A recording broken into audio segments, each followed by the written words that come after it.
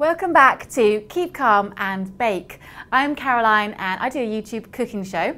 Now this week's recipe is going to be a Mars bar slice and it's so easy you probably don't even need me here. So I'm going to go now. Bye. Just kidding. I'm going to show you it.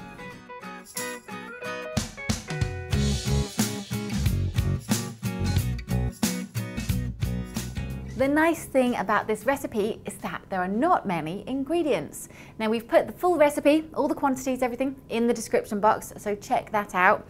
And I think this is just a fantastic, fun, tasty, really tasty snack to make. Pop your butter into your saucepan.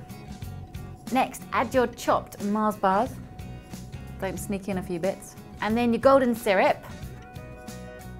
Mix everything together until it's melted, and just a warning, do this on a very low heat and always keep your eye on this because it can burn very easily, okay? So once everything's melted, you can now pour this into your bowl of Rice Krispies. Woo! Just look at that. That is pretty amazing. I'm gonna say a big OMG. And I also, you know what I've just realised as I've been making this, it's making me feel a bit like a kid again. So I say, make this recipe if you're feeling a bit too grown up, you know? Life's getting to you. Make one of these. Yay! Just puts everything back into perspective. Now we're going to stir, mix everything together. See? Just get everything coated as much as you can. So once everything is thoroughly mixed together, you can now pour it into your prepared tin. So I've got a bit of greaseproof paper in there and just dunk it all on top. You can see it really kind of sticks together very quickly as soon as it starts to cool down, but that's good. So now just kind of push it down with the back of your spoon like so, and don't forget, if you like what you are seeing, hit subscribe so you don't miss any of these awesome recipes. Next bit is to top this off with your melted chocolate. So I've got melted chocolate here. Again, we're just doing a thin layer on top. So pour it all over. Yeah.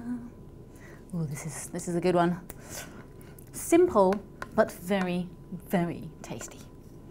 Now I'm going to add a bit of extra Mars bar just for decoration, because I feel that if you're going to do a Mars bar slice, do a Mars bar slice. Just go for it, you know, don't hold back, just throw them in.